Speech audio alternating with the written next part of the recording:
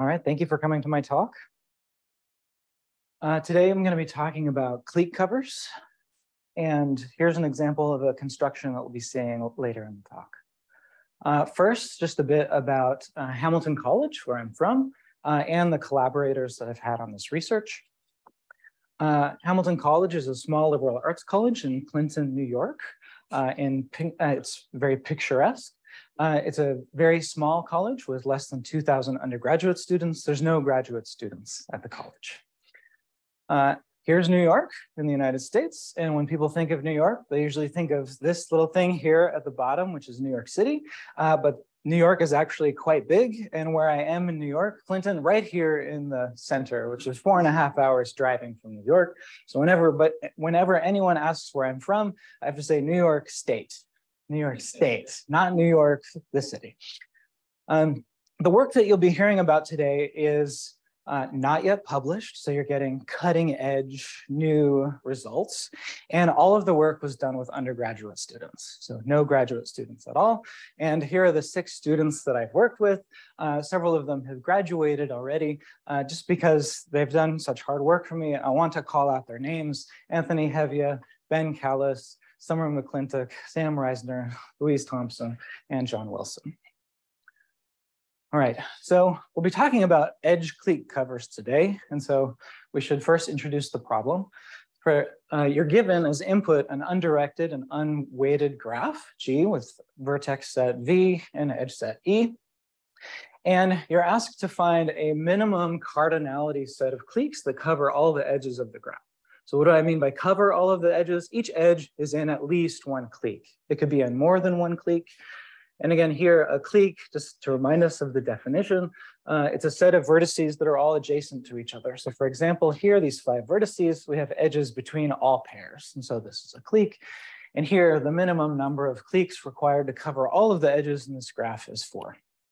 A tool that we'll be using in our research is, in fact, the vertex clique cover problem, which is slightly different than edge clique covers. Again, you're given a graph and you're asked to cover it with cliques, but you only need to cover the vertices now. You don't have to cover all of the edges. So you can see there's 2 edges here that are not covered. And as you can see, in this instance, we only needed 2 cliques to cover the graph. And in fact, that's the minimum number of cliques for this graph. Okay.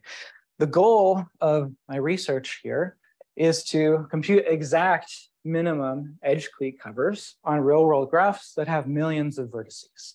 And of course, there's going to be some challenges that come along with that.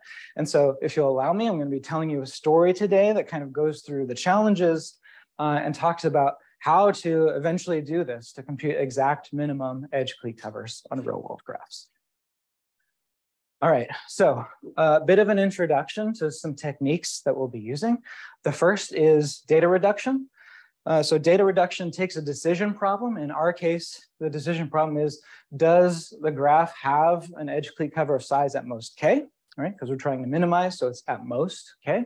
And we're given this pair G, k to indicate that. A data reduction transforms a given instance of a decision problem to another instance of the same decision problem by changing the graph and possibly changing the number k. And we say it's a data reduction if the original instance answer is yes, if and only if in the new instance the answer is also yes, meaning there is an edge clique cover of a certain size. All right, a very simple example of a data reduction rule for edge clique cover is a degree 1 vertex. So here I have this vertex, it only has 1 neighbor in the graph. That means this edge is in only 1 clique, right? So you can instantly add that to your edge clique cover and then remove it because that edge is covered. No other clique will ever contain it. You remove it from the graph, you're left with this. And then you ask, can I cover the rest with k-1 cliques? This is actually quite powerful. In particular, if you applied this to a tree exhaustively, you can cover all the edges leading to leaves. You remove all of them, you cover the next level, cover the next level. So this will allow you, this simple reduction allows you to solve trees in polynomial time. All right, so there's some interesting theoretical questions that come along with data reductions. The first is it possible to reduce by applying these data reductions over and over to a certain function of k, which is our parameter. So I give you k, which is the number of cliques required to cover it. Could you reduce it to something very small, some function of k? Right. So this is a theoretical question. This is an interesting question, and it's actually been answered pretty authoritatively for the edge clique cover problem, which we'll talk about in a moment. But I'm more interested in this practical question. Can we reduce the graph enough to actually solve it in practice? Right? You make it small enough, solve it in practice. Okay, so why is that an interesting question? It's an interesting question because edge clique cover is NP hard, right? And it's also hard to approximate within a polynomial factor. That, ouch, that hurts. Okay, same with vertex clique covers, hard to approximate, NP hard. For edge clique cover, there's 4 data reduction rules. They work pretty well in practice. For a vertex clique cover, there's 6 data reduction rules that works well in practice. And I'm going to use the following to say 4 is bad, 6 is good. It turns out having an extra 2 reductions can reduce the graph a lot further. So the tools we have for vertex clique cover are more powerful than the tools we have for edge clique cover. Furthermore, these 6 are actually very different from these 4. So potentially there's additional power in those 6 reductions. Okay, again, just comparing kind of what's known between edge clique cover and vertex clique cover problems. The total time to apply these reductions is here m squared, m here being the number of edges squared. So if you have millions of edges, ouch.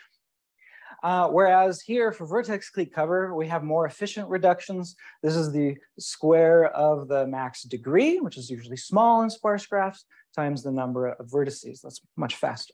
Okay, so again, there's kind of a problem here with data reduction in edge clique cover, but something nice in vertex clique cover. Okay. There's a guaranteed kernel in the edge clique cover of size 2 to the k, where k is the number of cliques. Again, that's a bit of an ouch. If k is large, more than log n, this is just the number of vertices in the graph, so you haven't reduced at all. But for vertex clique cover, the situation is even worse. There's no kernel guarantee, and in fact, if there were a kernel, you would solve p equal to np. Lovely. All right.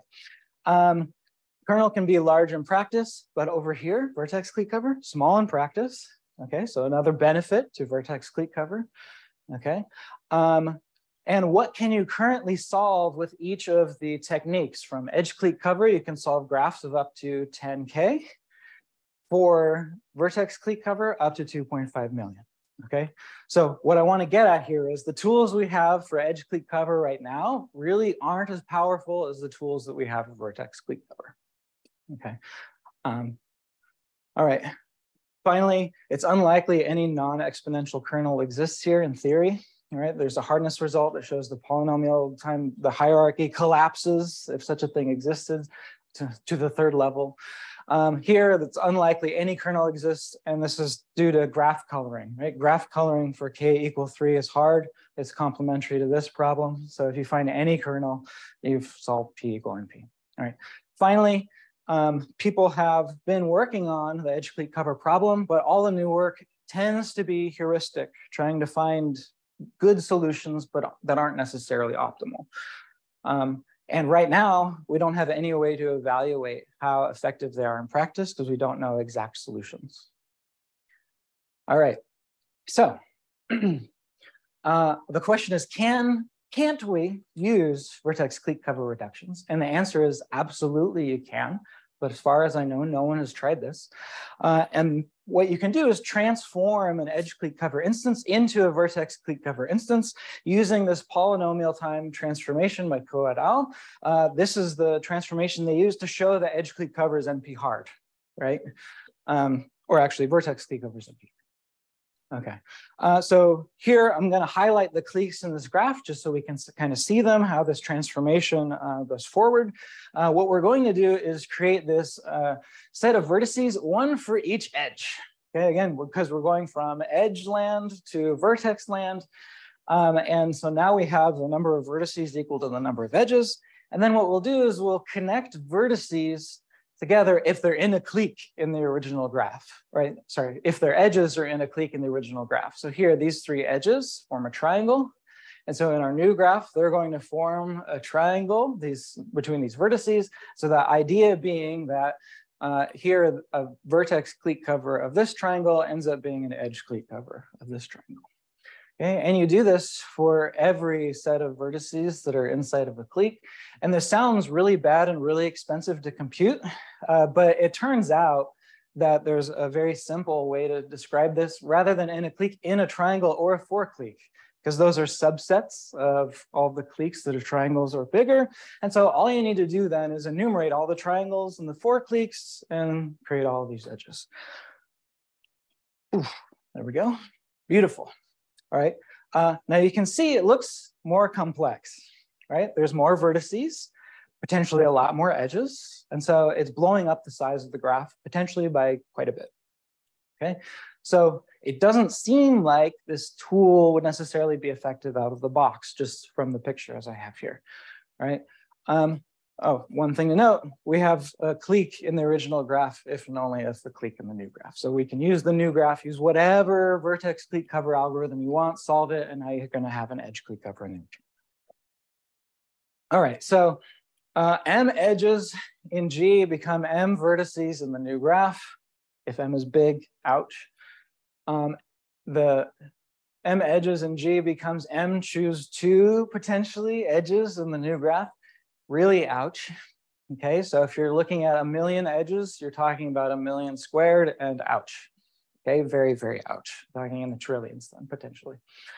Okay, so the data reductions that exist for edge clique cover, which were done by Graham et al., actually execute in M squared worst case time. So by doing this transformation, you're not technically taking any more theoretical time.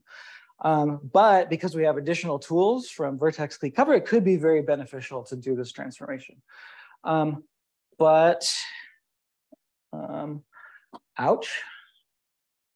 So what I want to show is if you start out with a sparse graph, because we're interested in covering sparse graphs, when you do the transformation, you end up with a sparse graph. Of course, it's going to become a little denser potentially, but you're going to end up with a sparse graph.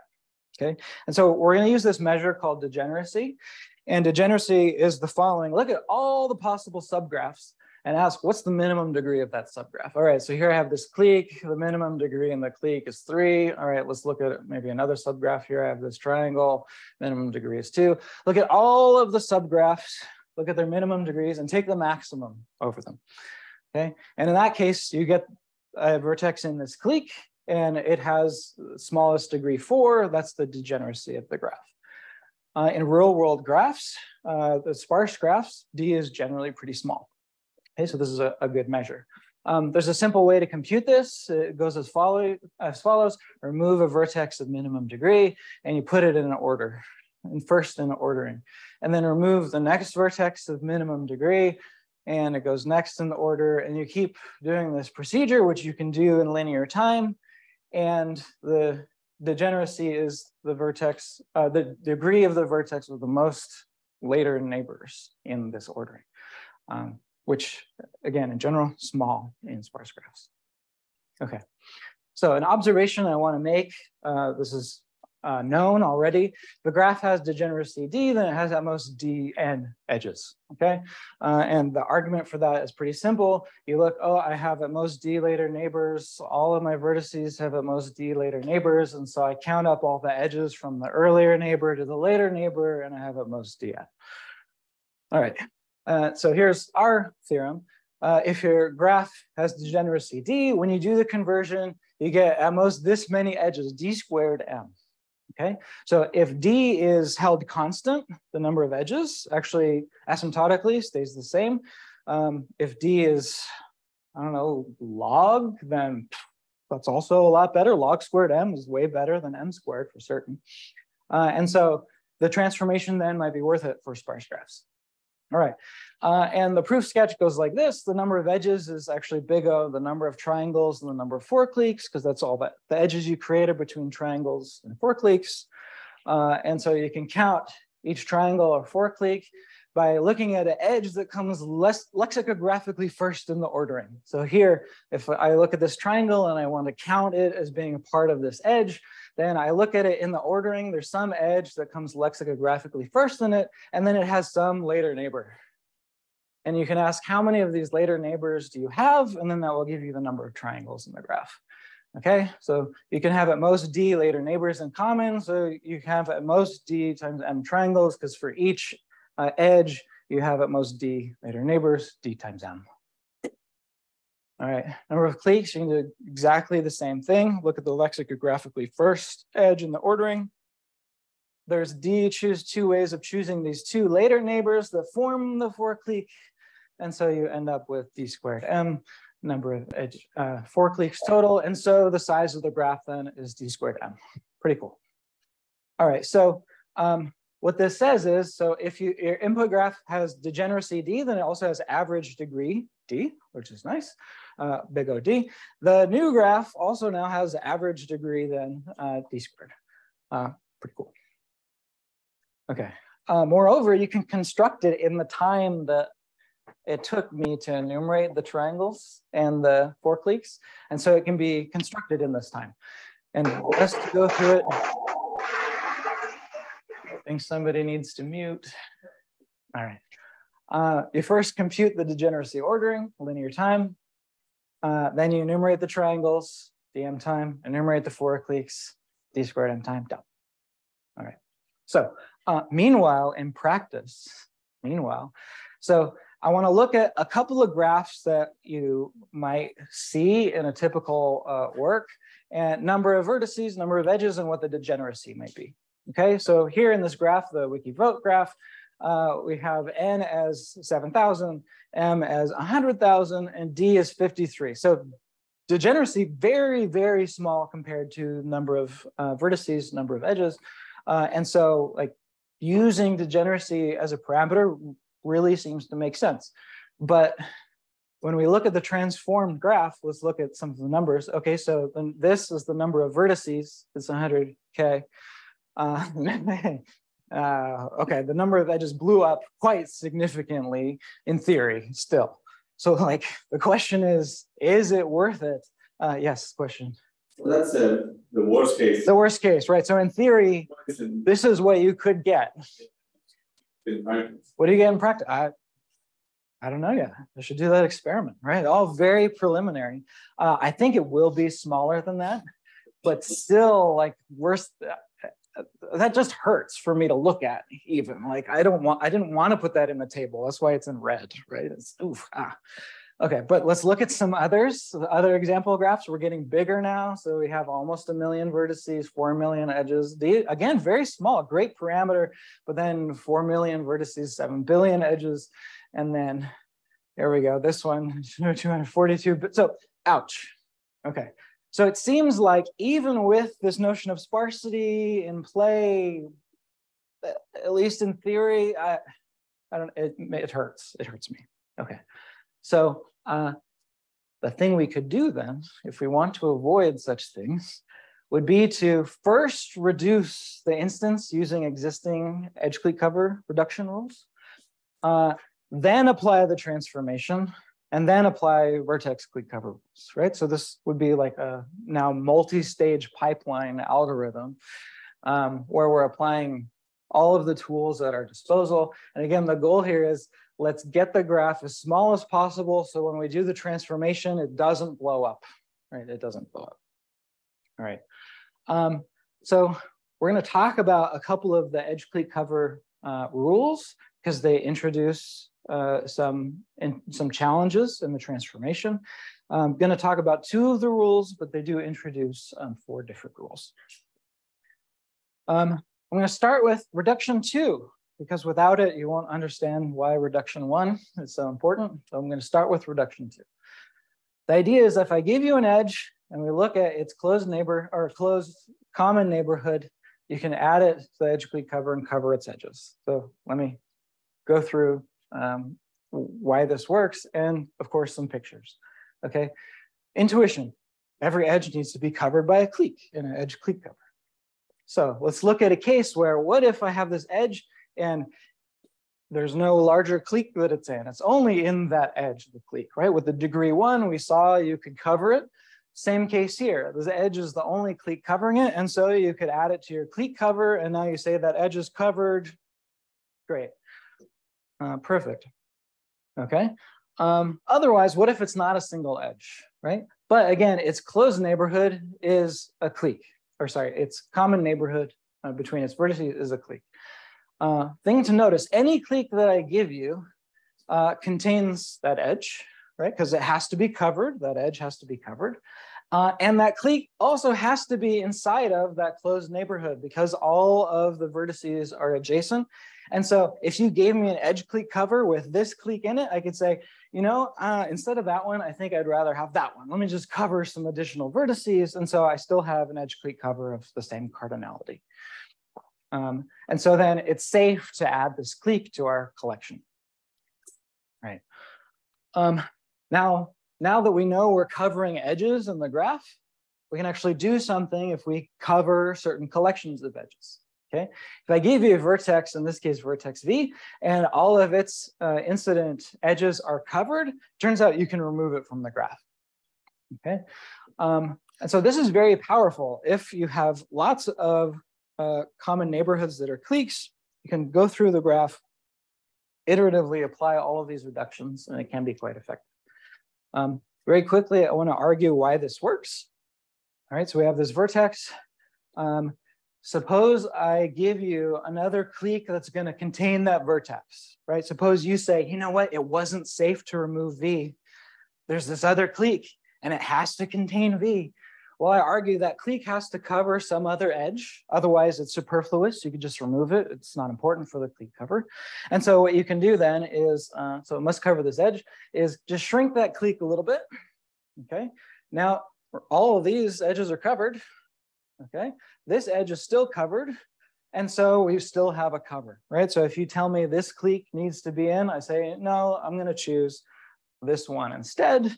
And so you can do that with any of the cliques that you say would be additional and contain V, and all of these edges would still be covered. And so then it's safe to remove V from the graph. All right. So according to Graham et al., you can apply these reductions to the graph in this lovely time here. And again, for us, that's ouch. Right, a million vertices and a few million edges, and it hurts, okay? So if the theoretical time actually bears out in practice, it is going to be painful. So what we can show is you can quite easily get a new algorithm that will give you the max degree in the graph squared times number of edges, running time. So we went from n being the number of vertices to the max degree squared. And in the sparse graphs we consider, max degree is still pretty small. So this might be better than in practice. All right, so how does this work?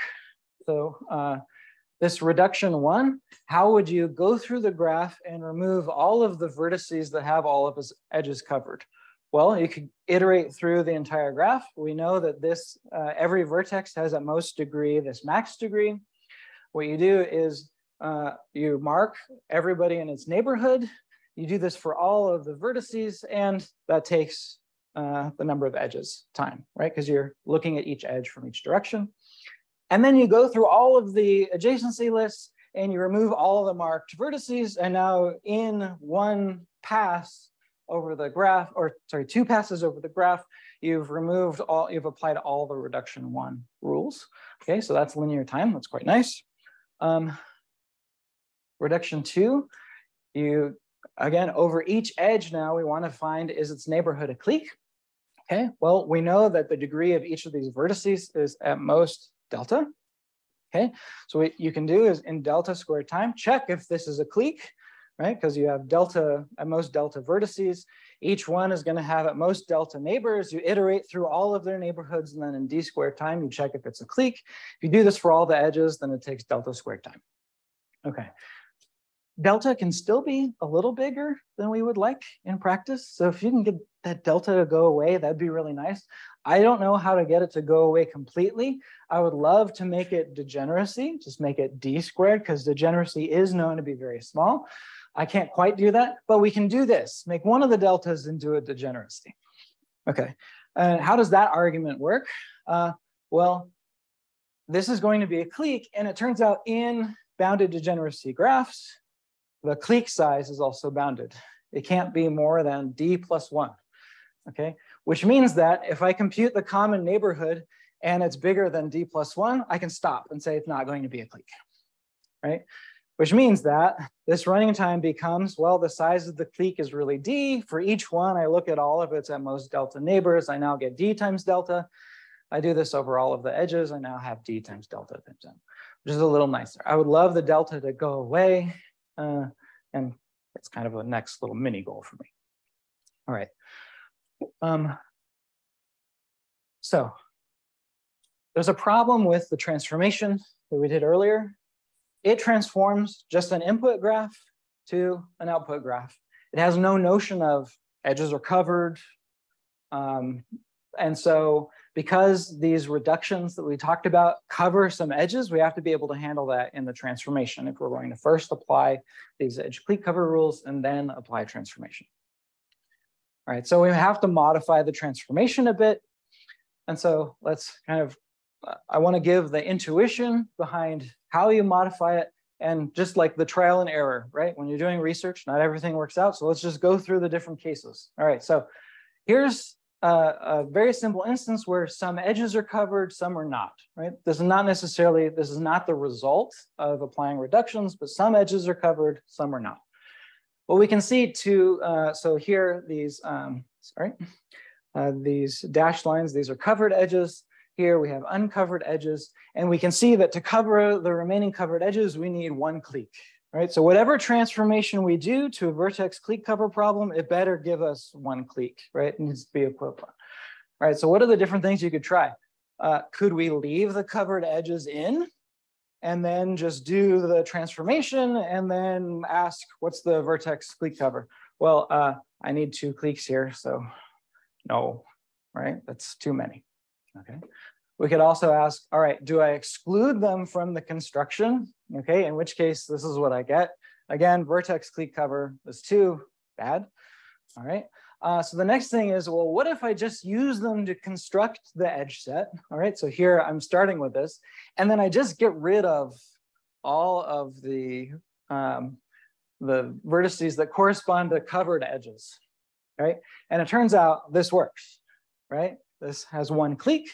And so why does it work? It gives you that this clique corresponds to this triangle, right? What we're missing with these other two possible candidate constructions is that this is in a triangle, right? It's in a triangle. And so here, this 2 clique now represents that triangle when you remove the covered edges from this graph. Okay, and so this construction works, right? And again, the intuition is it's like you did the transformation, the original transformation, and then you just remove everything that's covered, and then you still get the cliques. All right. And it turns out you can do it implicitly, but it's not so interesting, I think, to talk about. All right. So I want to talk a little bit. So suppose we've done now the transformation. We're now in vertex clique cover land.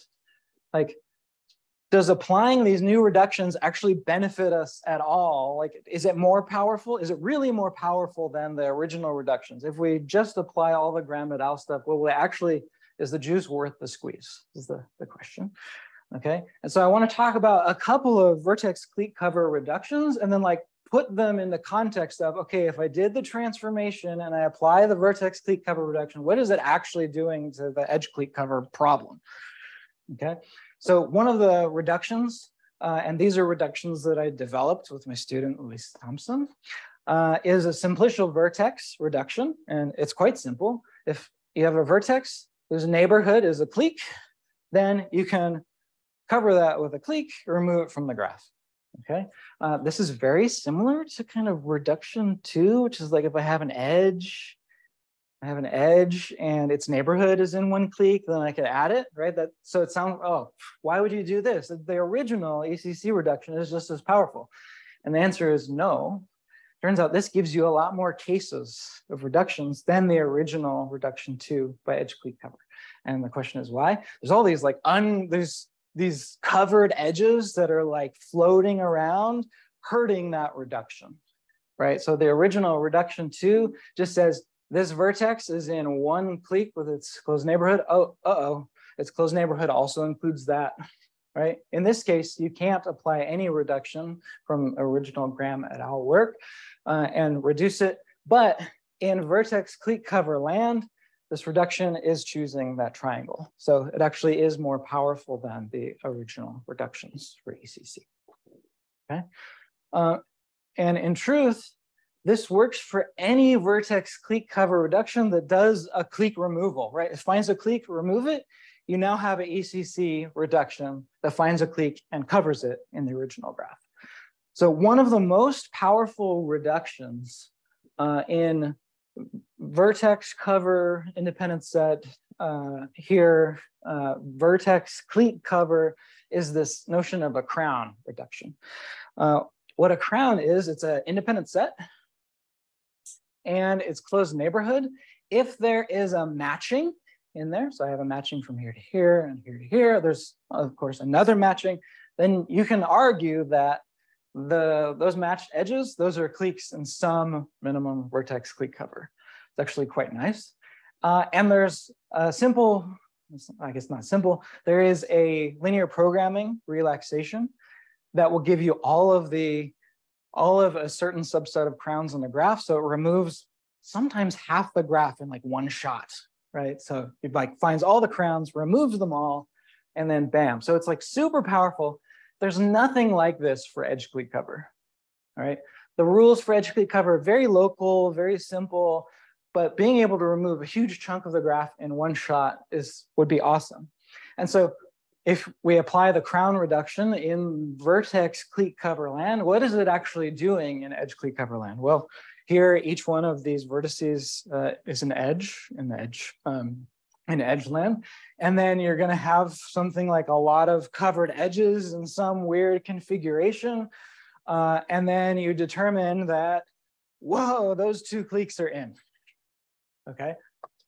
That seems very powerful. It takes all of these covered edges into account. So like this makes me very happy. Being able to have this reduction applied in edge clique cover, very, very, very nice. Okay. And then finally, there's another equally powerful rule, which is this degree 2 fold. If I have a vertex here with two neighbors that are not adjacent, it turns out in some circumstances for vertex clique cover, you can do the following: take all of these vertices, collapse them down to one. And if I solve a clique cover on this, I'm solving a clique cover on the original. Basically, depending on the configuration of cliques here, it tells you I either choose this edge or that edge in the clique, right? It gives you like a choice between two, which is quite nice. There is no such notion in edge clique cover land of a choice between two and doing a fold. But what does it possibly look like? Well, I have this edge here and I have these two edges here, and they're connected via some collection of covered edges. And then I don't know what this reduction is actually going to do to it, right? It's work in progress. Does it? Can I do it? It seems like I should be able to, but like, is it really this is like suggesting that if I have a vertex clique cover instance, I don't know. I don't think there's this one-to-one relationship between the two, but I don't know at the moment. So the question is, does it actually do something there? Or is it strictly more powerful, right? Could you not have applied it in the original edge clique cover problem? Does it give you like a forbidden configuration in the here that so you can't map it back? I don't know. All right, but interesting question to ask. Okay, but for all of these removal reductions, you immediately get an edge clique cover reduction, and quite a few of the data reductions are these removals, which kind of begs the question, like, should we even do the transformation? Like, if I could here, can I go and can I implicitly figure this out in the original graph and just apply it? And the answer is yes, but you end up enumerating all triangles, enumerating 4 cliques. And so the question, you'd be doing potentially more and more work. So it might not be worth it. One-shot transformation, just apply it, easy. Okay. All right, let's talk about some experiments. All right, so we implemented all of this in C++, the edge clique cover reductions, so redo, the problem reduction, redo, the vertex clique cover reductions, redo, and compiled it with G++11 and full optimization is turned on, and call the resulting thing redo cubed X, where X is pick your favorite vertex clique cover solver, of which there exists several possibilities, and then you can apply that solver on the resulting graph. Okay, here's the machine that we ran on, CentOS Linux. 4 of these 2.5 gigahertz Intel Gold processors.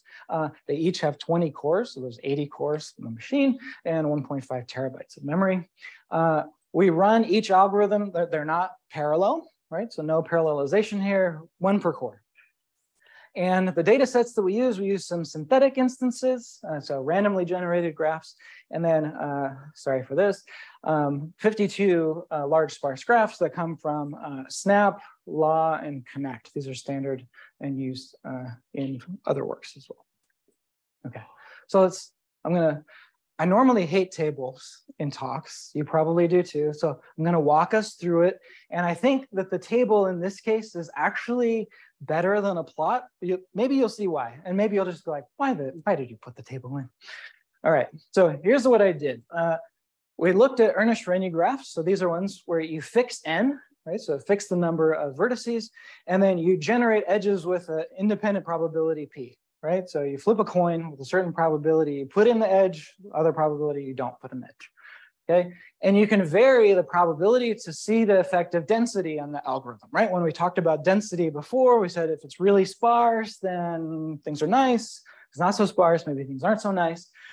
And we ran Graham's original implementation. The code is out there. It's on GitHub. It's in OCaml. Ooh, man. It's still pretty fast, though, for being written in OCaml. All right. And then we have our implementation, which is in C++. So you could ask, is this a fair comparison? You'll be the judge, right? You'll be the judge. And I gave them both a 24-hour time limit, right? So on these graphs, I run you for 24 hours. Let's see what comes out. All right, so this table, I'm going to help us interpret it. I have increasing n here. So graph is getting bigger as we go down. Okay? Likewise, within each n, I have density increasing. Okay, density is increasing down. And so we can look at 2 things, the effect of increasing n, and then the effect of increasing the density within that n, and see what happens to each of these algorithms. Okay, so on this smallest graph, Graham, if you just apply the edge clique cover reductions, it gives you a kernel of size 1 on average. I'm actually taking an average over 5 graphs here because just one graph wouldn't be all that interesting. That's cool, and you can compute it really fast, less than 0.01 seconds. Nice, I like that. With ours, it's 0. 0 and 1, okay. So same running time, all right. Next one on these random graphs, oh, look, we increased n, all right. Oh, it's 0. So it just happened to get really nice random graphs, and Graham gave us 0. And then we also gave it 0, and they're both fast. Okay, all right, is it worth it? Is it worth it? All right, let's jump up a little more. Okay, the kernel is increasing now in Graham land. We've got 21, and so once you hit 21, you have to do a brute force potential calculation on that. And so they're taking a little more time, about 21.02 seconds. That's, come on, child's play, all right? And then we're still in the less than 0.01 range. And we're talking about n here of 256. So this is a really small number of vertices, okay? Let's keep going. All right, you can see the kernel's getting bigger for Graham, and we're starting to get bigger too, but I'm very happy with 1. 1's nice, okay? Graham is starting to take a bit more time. Okay, so we've jumped up now 10 times, tenfold. Let's keep going. All right, so Graham kernel getting big. Okay, 629 vertices to try to solve with a brute force solver. With their solver averaged over 5 runs, it's become big, and it's become big because 1 or 2 of them finished and it took a long time, and 3 of them didn't finish in the 24-hour time limit. Okay, that's this asterisk. Multiple did not finish in 24 hours. All right, so the effect of the kernel size on Graham, it's huge. Okay, so this is where I would say, okay, this comparison between now OCaml and C++, that doesn't happen with OCaml and C++ just because of programming language. You don't get things not finishing in 24 hours and things finishing in 0.08 seconds. No, right? So this has nothing to do with OCaml. This has everything to do with how small the kernel is, right? 629, really bad compared to 4. All right, and then finally, here we get, oh, so maybe Graham was just unlucky and got some bad random graphs up here. It finished on all of them. It finished in 5 seconds, and we're still finishing pretty fast, right? 0.18 seconds. As we go up, both of them are going to start exploding, right? Because both of these techniques are eventually exponential time. The kernels will continue to go up, but what this shows you is the kernel is much smaller on these instances for our method, redo cube. And because the kernel is smaller, you're able to solve those instances quite a bit faster. Okay, now let's look at as the density increases. All right, so here, the Graham, and we're really fast. Let's increase the density a little bit. Kernel goes up big time. Running time goes up big time for Graham. Our kernel goes up not quite as much, and we can solve it very quickly. Okay, let's look at the next N. No Graham can solve it in 24 hours. 245 is out of the realm of solvability. 51 is still solvable for us. Let's do it again. Again, jumping up the density just a little bit from 0.075 to 0.1. Graham can't solve it. We can solve it. Same thing. Same thing. Same thing. So what the new technique gives you is you can handle graphs that are a little denser, right? That are a little bit denser. And maybe that's what's important for large sparse real-world graphs, right? If you can handle just a little bit more density and a bit more size, then you're getting now more power out of the technique. Okay. All right. So here's what we compared on some actual real large graphs. We compared Graham. We compared our technique that I just showed you, this branch and reduce, and then we also looked at an ILP formulation, right? So you reduce as far down as you can, then run integer linear program using Gurobi, and then what do you get? All right, so here's the ones everybody could solve, okay? Everyone could solve. So this kernel, very small for Graham, always pretty small, it can solve it, right? Our kernel, always 0, and it's the same kernel, so I don't list it again, and both of the branch and reduce and all very quick. Okay, so that's the ones everyone could solve. What about just the ones that branch and reduce could solve? Here we go. Here's the ones that branch and reduce could solve, but Graham could not. Big kernel, big kernel, big kernel, big kernel, big kernel, big kernel, little kernels, right? So using the new technique, you can get very small kernels. And again, this allows you to solve graphs that have hundreds of thousands of edges, millions of edges, tens of thousands of edges. So we're able to solve these bigger graphs, whereas the original technique could not. Okay, and you can see here the ILP also doing fine. All right, well, what if the branch and reduce can't solve it? Could the ILP solve other instances? And the answer is yes. Okay, so look, Graham couldn't solve it because these kernels are absolutely out of the realm of solvability in any universe. Okay, these kernels also pretty much out of the realm of exponential time solvers. Sure, ILP also, there's so many hacks and data reductions and beautiful things in there. You can do things that, highly specialized. You can solve all of these instances in pretty nice, reasonable running times. These are seconds, so this is 3 hours, 4-ish hours, etc. So you can solve these big instances if you also use an ILP solver. All right. What about ones that none of them could solve? Well, what do you do with them? Run a heuristic solver and see what comes out. Do I get good results or not? All right, so what we looked at is I ran this iterative greedy solver. It's a heuristic for vertex clique cover. Vertex clique cover has a lower bound, which is a maximum independent set. So you can also compute a large independent set, or actually in practice, you can compute exact ones for many of these graphs using data reductions. So that gives us a lower bound from a maximum independent set solver, and then an upper bound from our heuristic solver. And you can look at the difference between the upper bound and lower bound and how it corresponds to the size of the graphs. And we can always get within 0.06 relative size of the optimal, whatever it is lying in between these. And these running times, we're talking about 4, 5, 6 hours. I just ran it for 6 hours and saw what popped out. All right, things to note here, you have a gap of 61. We're going to close that gap. We have to. Different lower bound, and we've got it.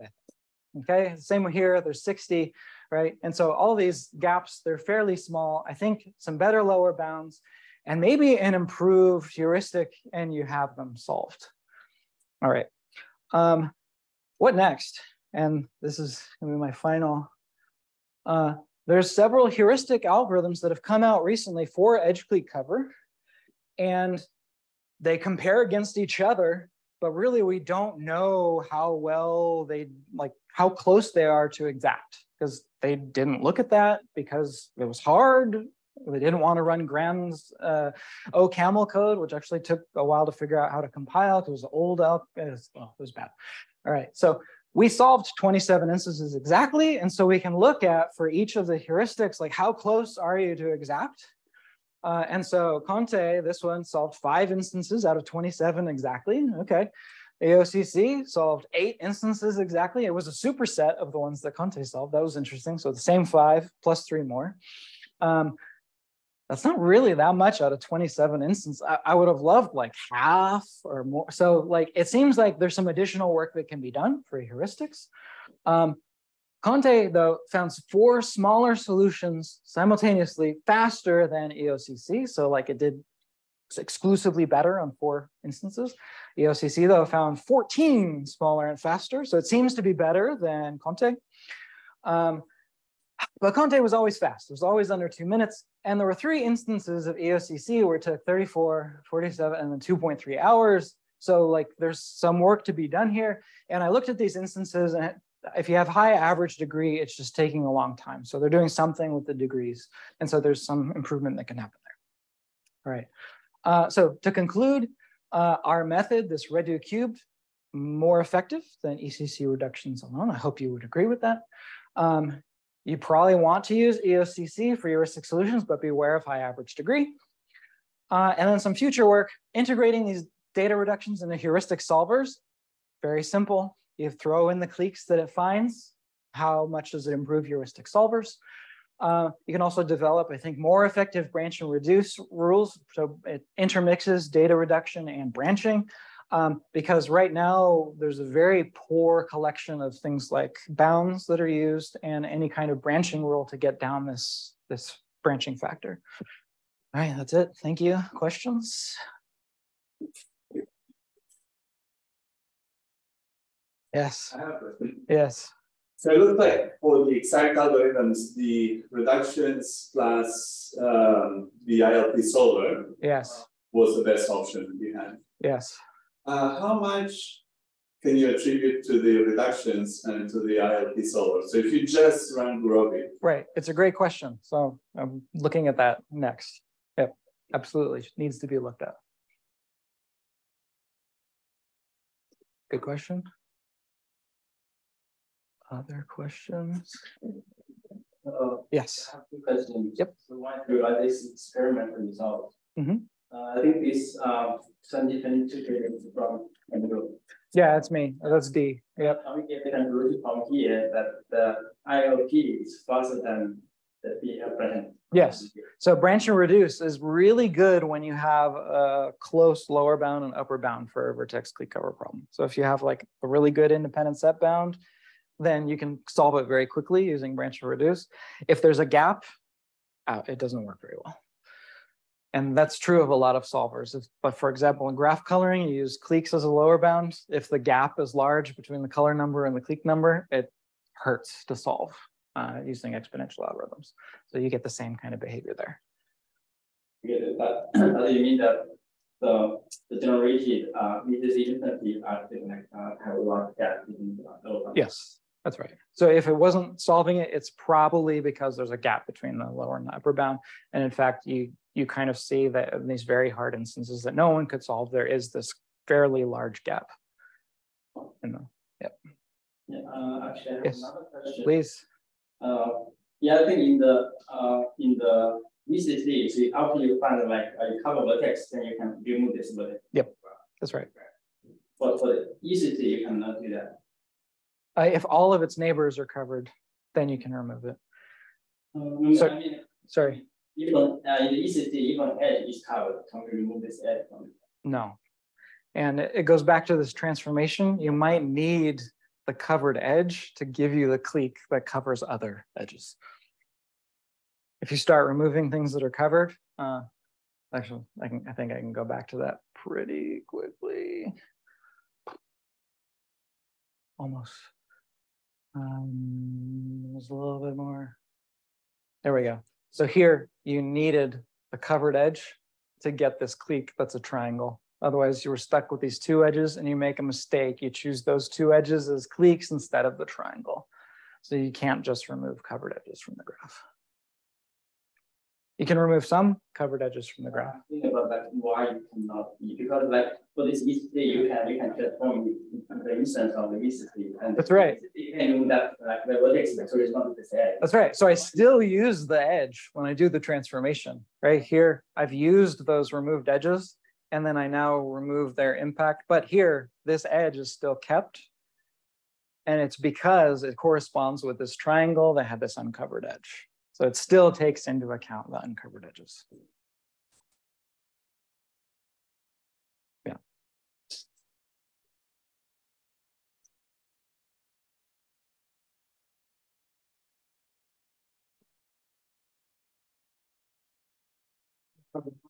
All right, awesome.